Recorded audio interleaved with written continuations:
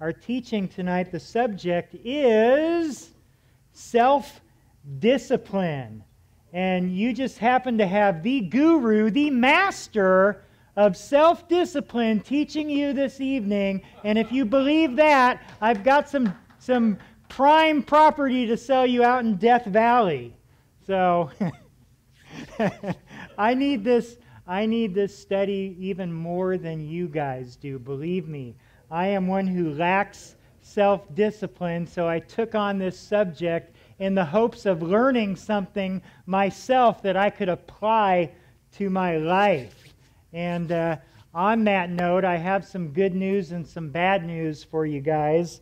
The bad news is that a few things came up this week, and I didn't really feel like spending much time on tonight's message, and so I didn't get it finished. The good news is that I should be able to finish it in the next couple of days, so if we can all come back on Thursday, is that okay?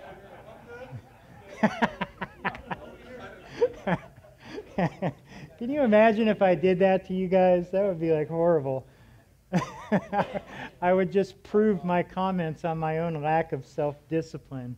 But before we start tonight's study, why don't we bow our heads? Why don't we pray and ask the Lord to give us some guidance and direction in this matter? Father, we just come before you this evening, Lord, as we want to lift up this study to you. God, we ask for wisdom because we lack it, and me particularly in this area. Lord, I need self-discipline, and I know that I am not the only one here. So God, as we dig into your word and what your word has to say on this matter, Lord, help us to understand it and help us to apply it to our own lives and not just to other people's lives. God, we thank you and we praise you in Jesus' name. Amen. Amen. All right. So, have you ever thought to yourself, you know, how much could I actually accomplish if I could just use my time effectively? How much could I accomplish if I could just focus on the task at hand without getting constantly distracted by other things? Have you ever thought how much less I would drop the ball on the things that I needed to do if I didn't fail to write things down and forget and pass over the things that are really important in life because I can't keep all these things in my head? And if you answered yes to any of this, then we obviously share something in common tonight, in addition, of course, to our love for the Lord Jesus Christ. And so there are men in this world like Jeff Bezos or Elon Musk or Donald Trump, and I don't know why I wrote down the name Barack Obama, but he is probably a fairly self-disciplined guy. Not Joe Biden, though. I am not going to go that far. No on Joe Biden, but the rest of these guys are men of self-discipline, and I must admit that I truly have pretty much almost nothing in common with that type of discipline. There was a guy who was the leader of Russia 100 years ago. His name was Vladimir Lenin. And I loathe to mention his name because he was a communist. But he supported and introduced the redistribution of wealth in his country. But he once said this. He said, "With a handful of dedicated people who will give me their lives, I will control the world."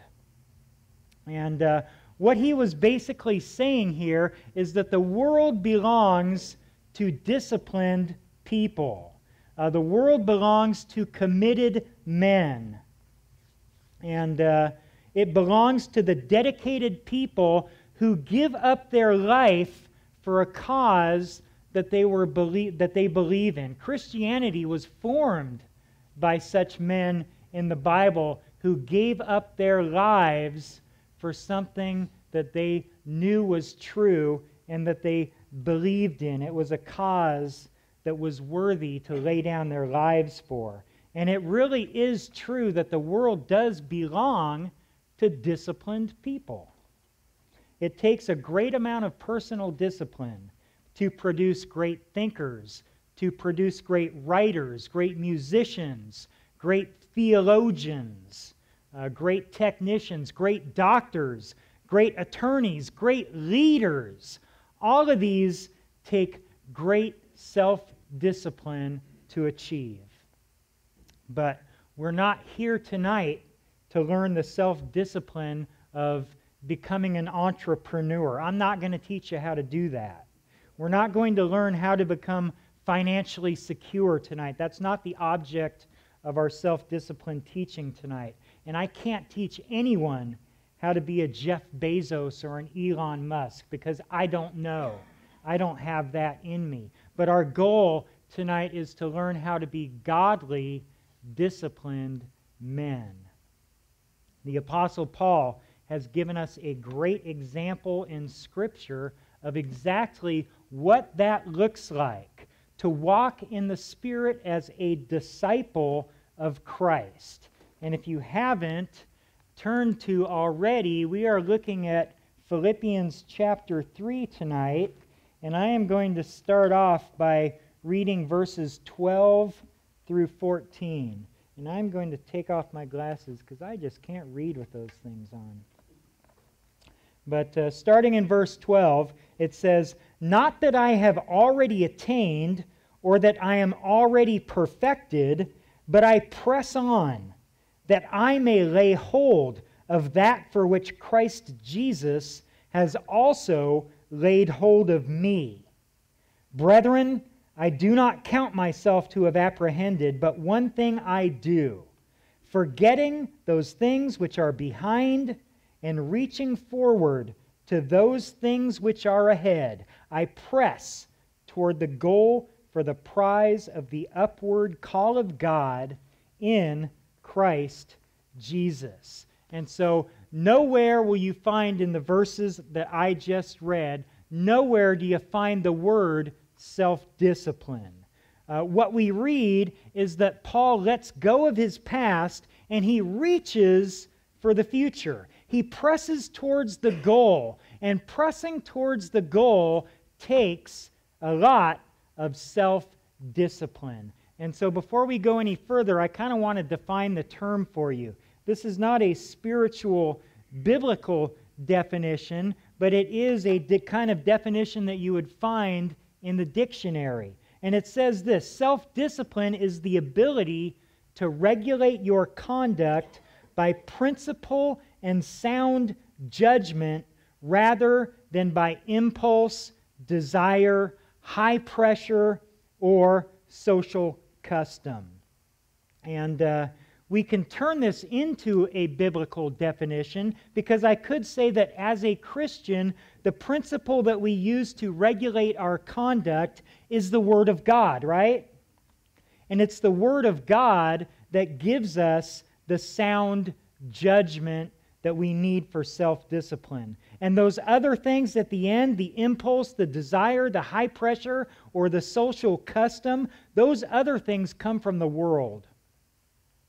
When our impulses control our conduct, then our thoughts and our actions are constantly going to be pulled in this direction and in that direction and the other direction, and everything around us is going to become a squirrel that draws our attention away from the goal. When our desires control our conduct, and I'm not talking about here the desire to please God, I'm talking about the desire to please yourself. When that controls your conduct, you will also not only be impulsive, but you will aim to please yourself, and you will not walk in the Spirit. You will walk in the flesh always at all times. And Paul wrote in 1 Corinthians chapter 9, he said this: He said, "But I discipline my body and keep it under control, lest after preaching to others, I myself should become disqualified." And so what is this control that Paul uses to keep his body under? What kind of control are we talking about? Well, it's self-control. Self-control is the last of the 9 fruits of the Spirit that we read about in Galatians chapter 5.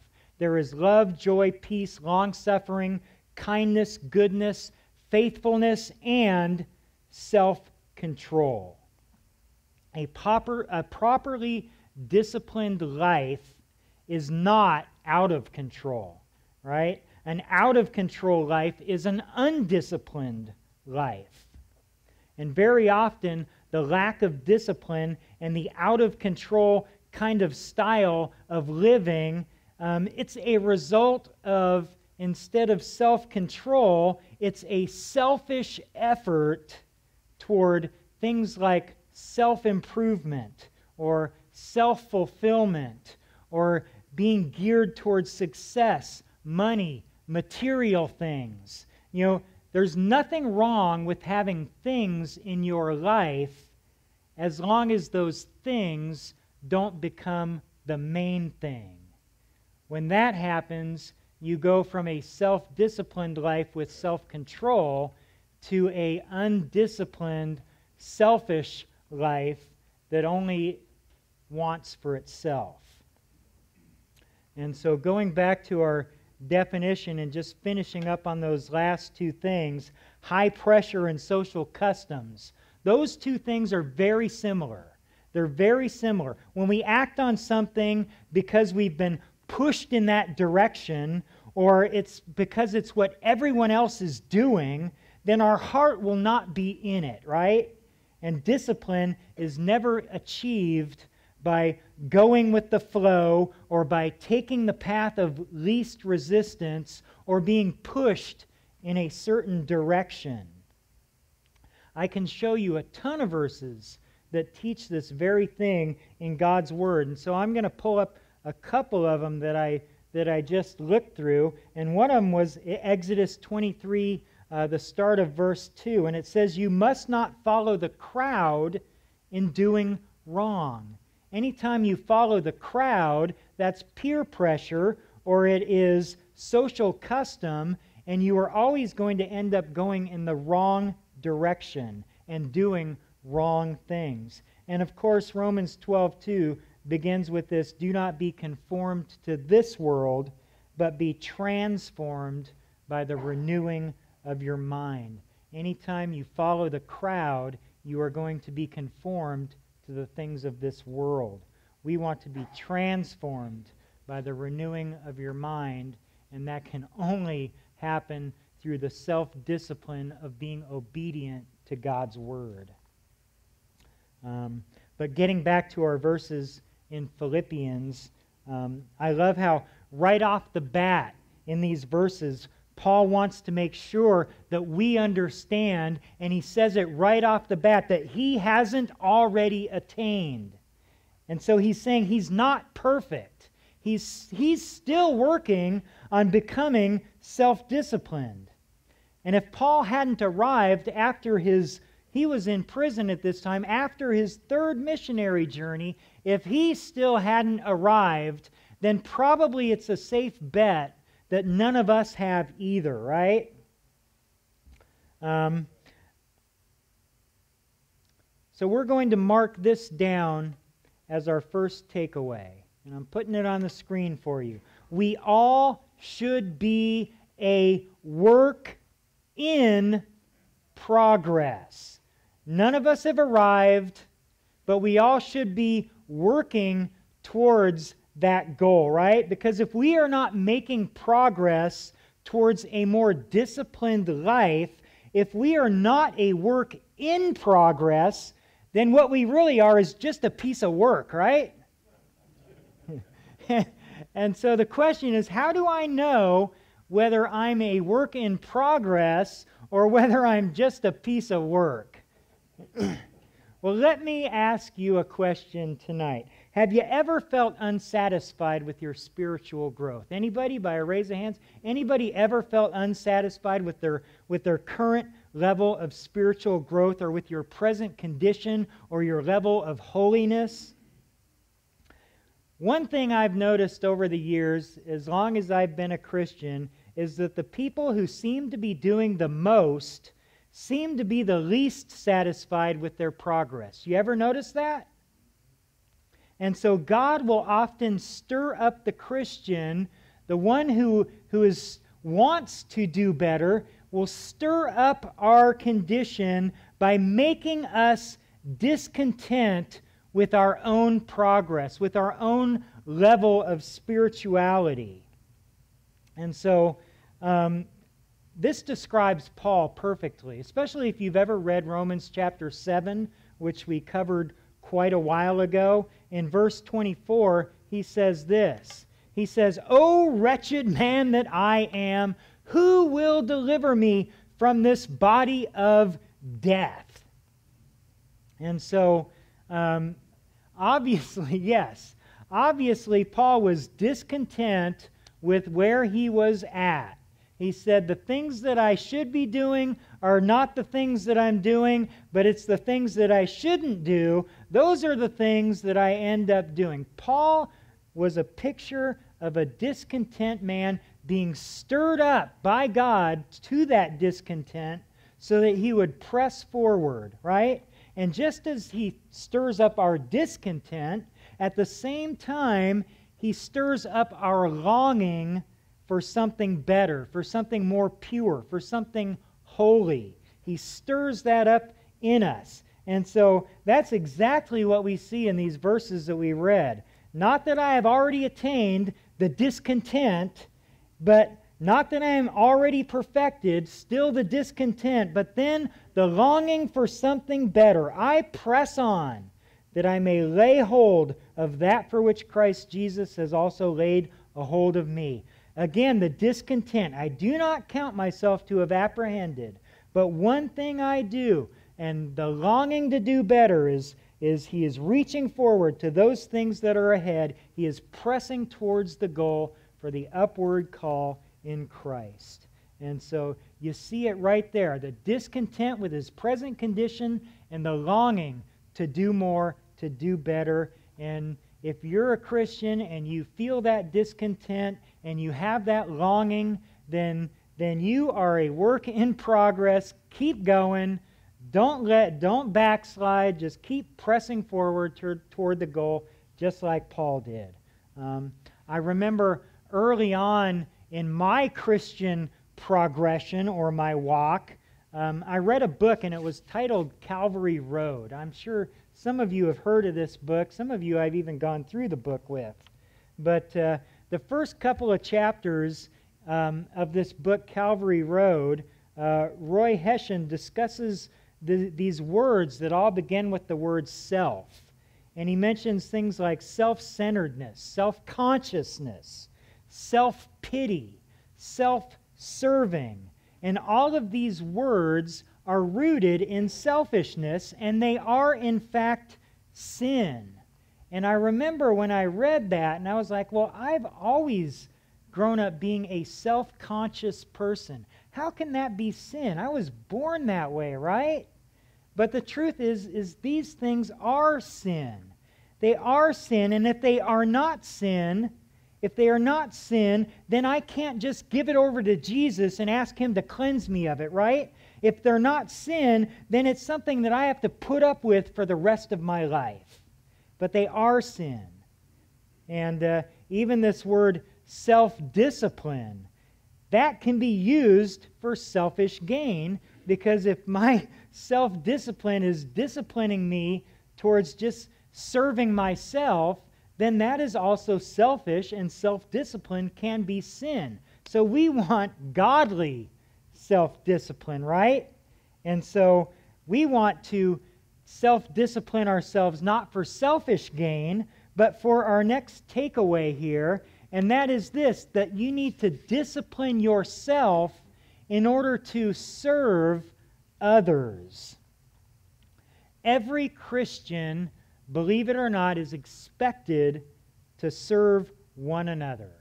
And Jesus said in Matthew 20, verse 28, he said this, "Just as the Son of Man did not come to be served, but to serve, and to give his life a ransom for many." So you want to be more like Jesus, you want to be like Christ, then you need to serve rather than being served. That's godly self-discipline.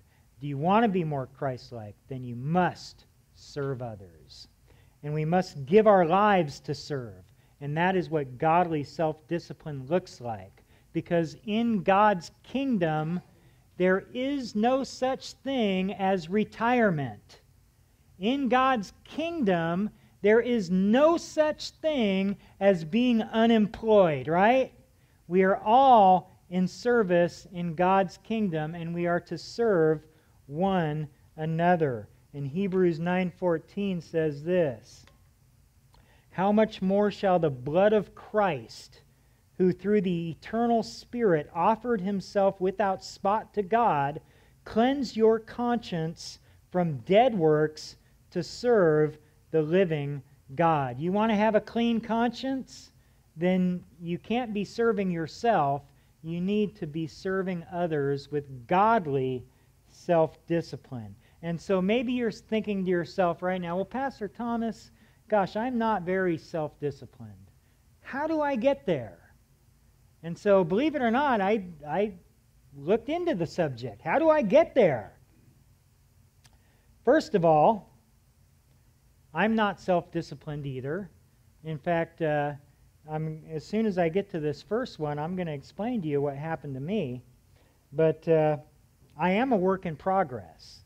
And obviously, if you asked yourself that question, if you said to yourself, I'm not very self-disciplined, but how can I get there? Then you are also a work in progress. So kudos to you. You've scored 1 on the first question there.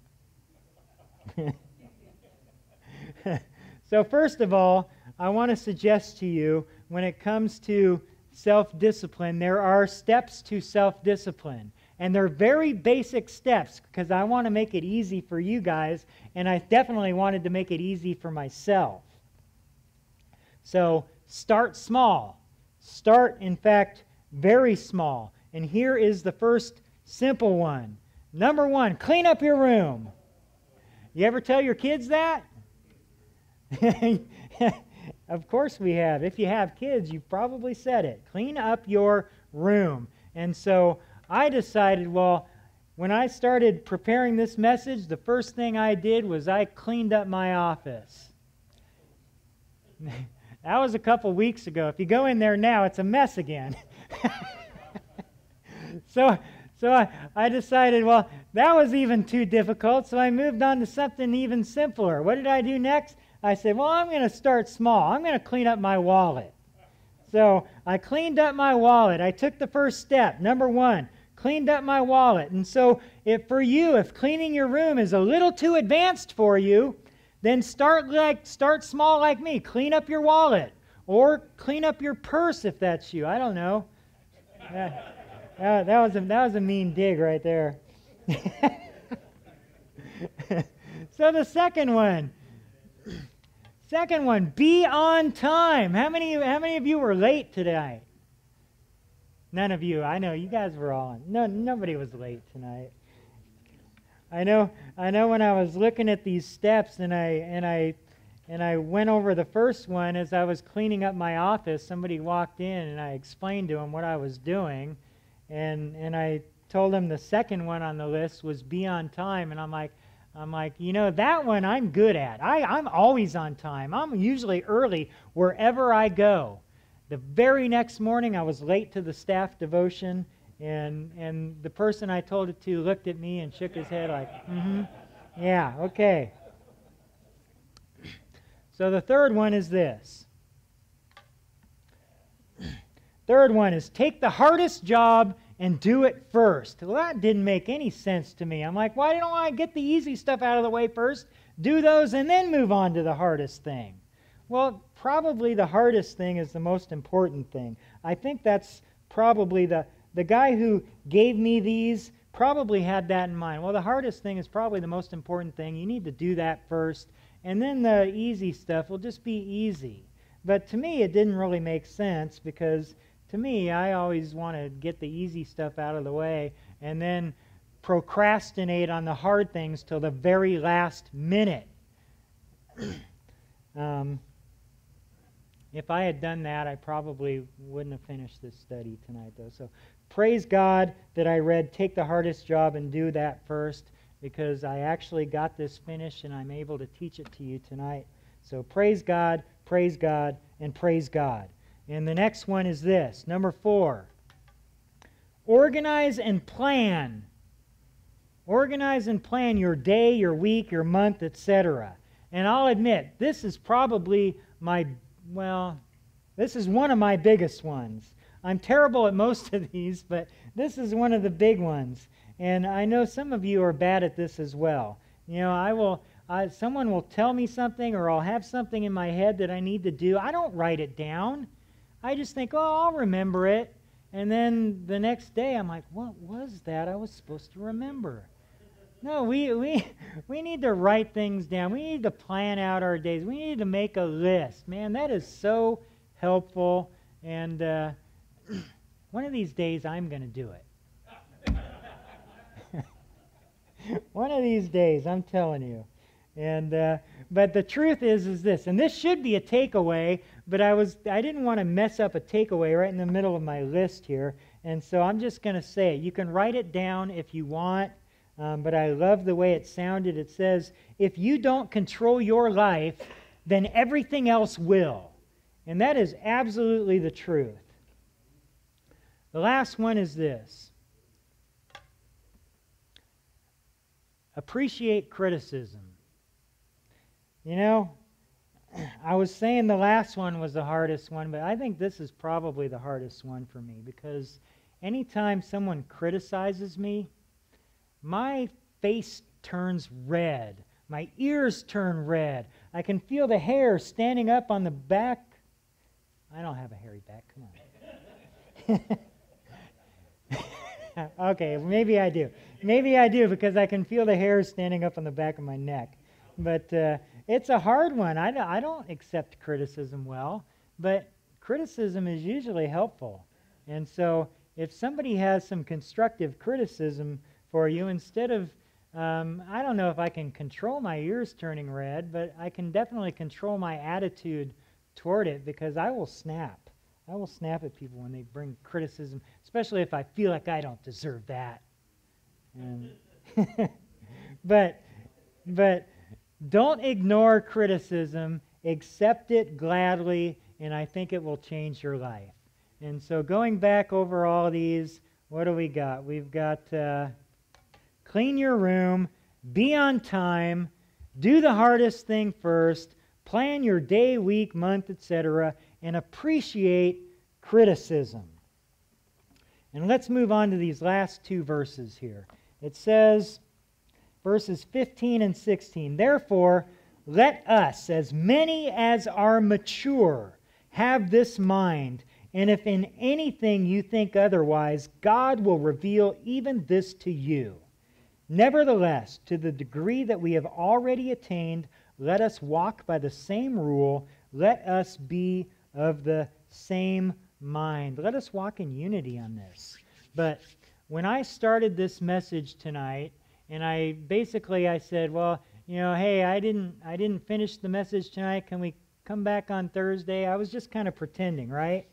But when I was young, and that includes all the way through high school, that was how I did all of my school projects, right? I never turned in anything on time. I turned them in late because I never finished on time. And of course, the teachers, they would basically take it and mark you down a grade, right? But they weren't doing you any favors. They weren't doing me any favors. I didn't learn self-discipline in school.